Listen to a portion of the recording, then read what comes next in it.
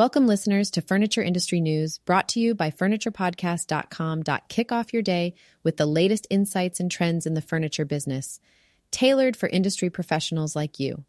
Whether you're a designer, manufacturer, retailer, or just passionate about furniture, we're here to provide you with the information you need to stay ahead of the curve.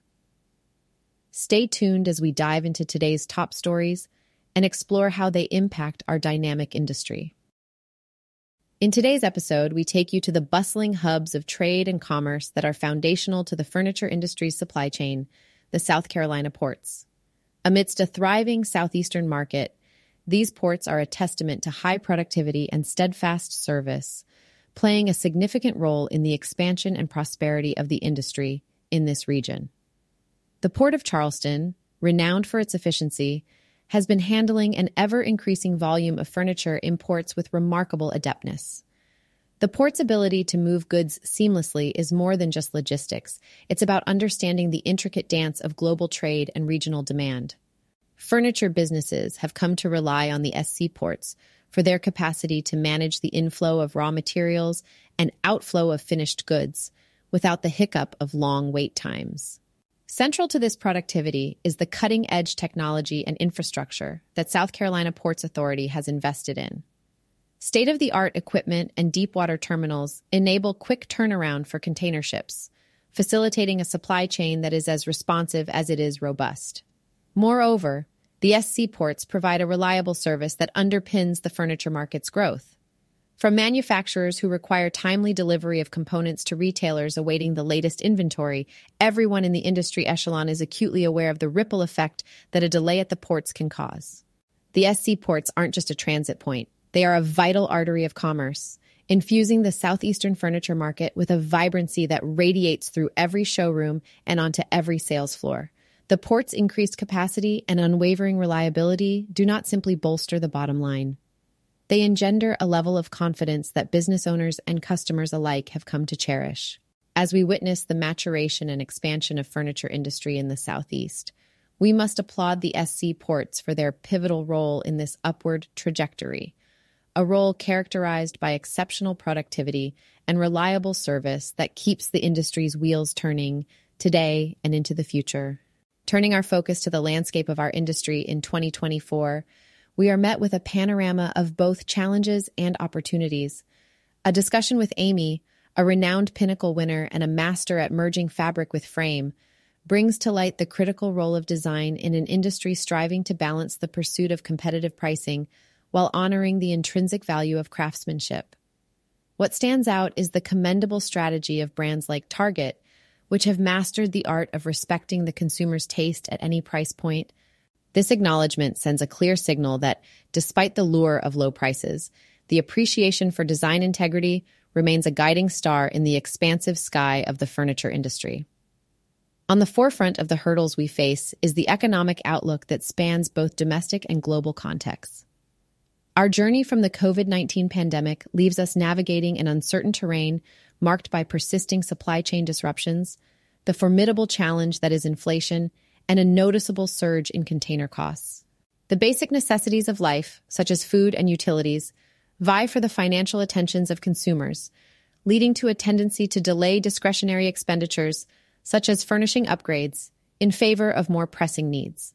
The arrival of novel technologies such as augmented reality and artificial intelligence on the scene has been akin to a double-edged sword.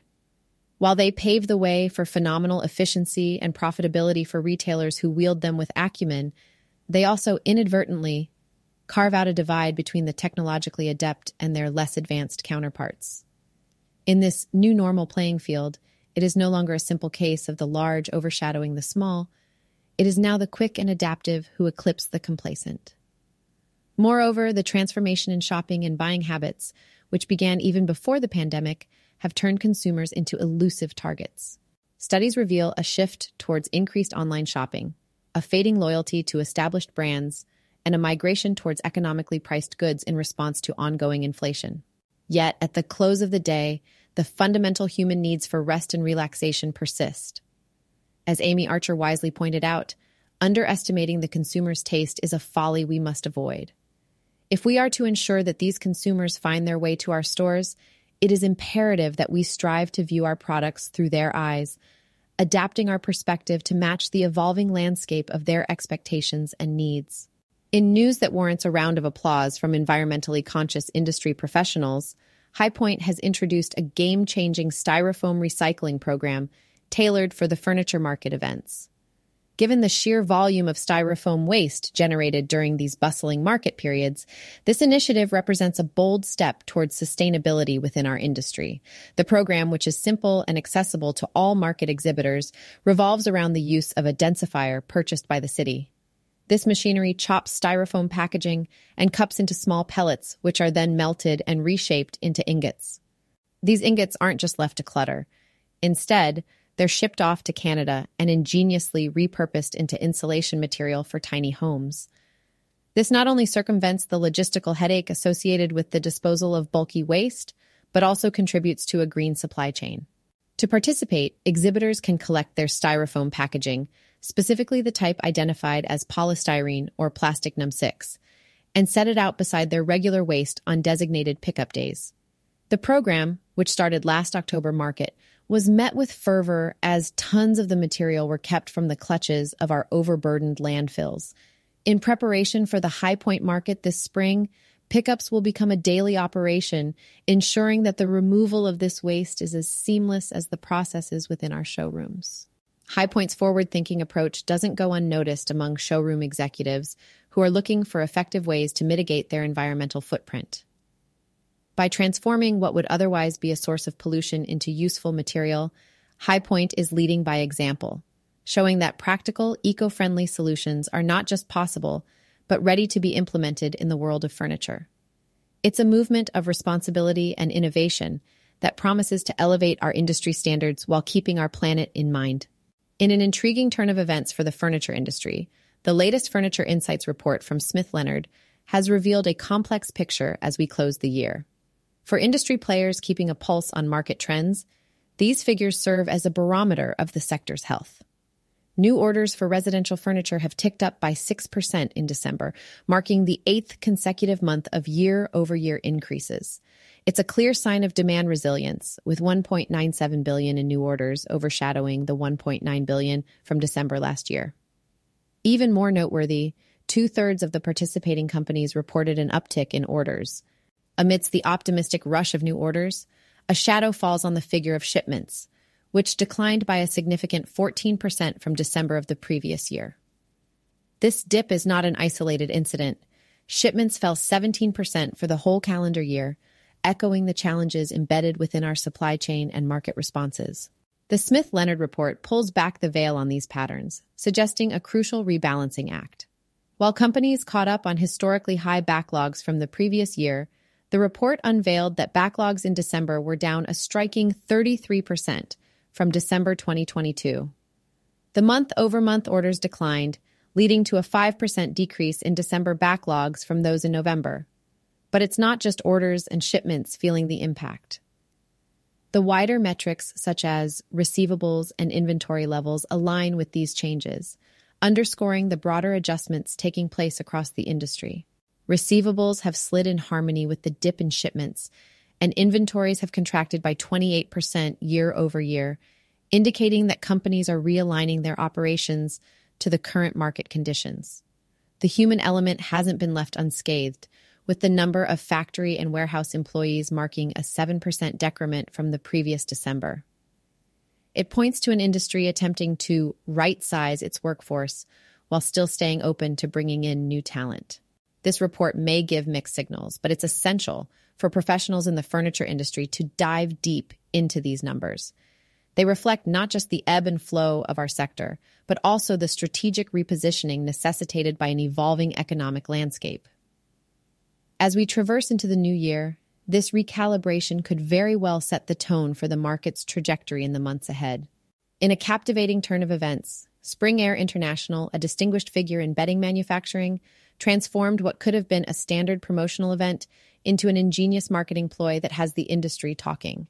Spearheaded by President Nick Bates, Spring Air dispatched a staggering 6,000 invitations to U.S. retailers, each armed with the allure of winning cash, floor samples, or perhaps the crown jewel, a Tesla automobile. The strategy? To bring retailers through the doors of Spring Air's showroom during the winter Las Vegas market. The catch was simple yet effective. Every ticket was essentially a golden ticket, but the recipient had to present it in the showroom to redeem the prize, mirroring the promotional tactics often employed by retailers to enhance customer footfall. The outcomes? Nothing short of extraordinary.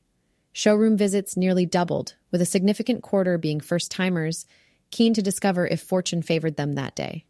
While the Tesla remained unclaimed, the palpable buzz and participation surely drove home Spring Air's primary goal, to embolden dealers with the concept of running analogous promotions to escalate traffic into their own stores.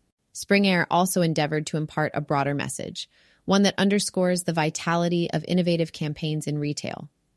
They suggested that successful promotions need not hinge on extravagant giveaways like a car. They could be as elementary but effective as mailing a potential win for a home makeover. The undercurrent of the message was pellucid. Engagement and excitement can be cultivated with the right bait. This approach not only exemplifies out-of-the-box thinking, but also heralds a new wave of promotional strategies that could sweep the retail landscape, where the right blend of creativity and astute marketing can draw in customers and possibly turn the tide in favor of brick-and-mortar establishments. For Spring Air, this promotion wasn't just a successful tactic. It was a beacon to the industry, illuminating the path towards a more innovative and engagement-driven future. As we continue to explore the transformations within the furniture retail landscape, let's turn our attention to a trend that marries the old with the new, repurposing former Sears stores for modern-day furniture retailing. This narrative is not only a testament to the adaptability of businesses, but also to the evolution of consumer demand and the creative ways retailers are responding. In Farmington, Maine, a heartening story unfolds as Jake Dunton breathes new life into a space that's been in his family for 3 generations. Dunton, a former Sears licensee, has opened Jake's home furniture and appliance in the iconic space previously occupied by Sears.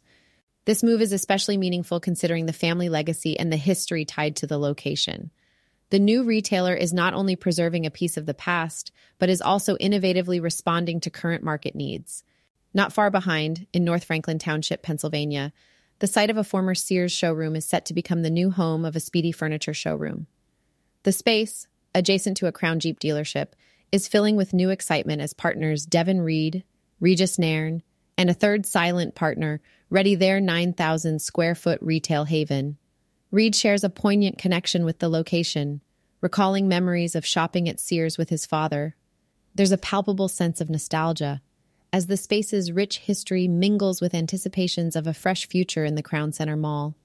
These narratives are not just isolated incidents, but rather part of a larger movement where savvy entrepreneurs see opportunity in repurposing spaces.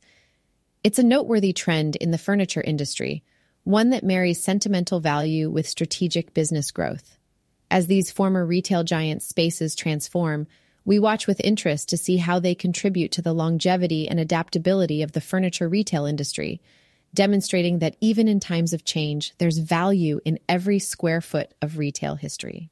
TJX Companies, known for their portfolio of off-price retail brands, has been making headlines with a significant uptick in home sales, which are projected to constitute a third of total sales this year, reaching a formidable sum north of $18 billion. This growth trajectory propels the home category into a primary driver for the company's revenue stream. Exploring the reasons behind this surge yields a multifaceted view. At the forefront is the buzz surrounding home goods, a TJX brand which has emerged as a social media darling. Viral TikTok clips and talk show features have fostered a cult-like following for the brand, with consumers flocking to stores not merely for necessity, but for the thrill of the find, resulting in increased store footfall and consequently sales.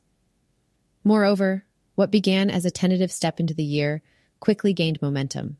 Home at Marmaxx in the U.S., for instance, registered a mid-single-digit comp, while home goods experienced a remarkable return to positive comps, signaling a decisive consumer attitude shift in the sector. Interestingly, TJX's appeal isn't limited by demographic boundaries.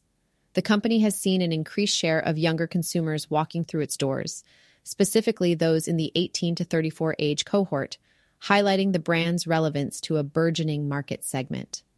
Enhanced vendor access also plays a vital role in TJX's growth story.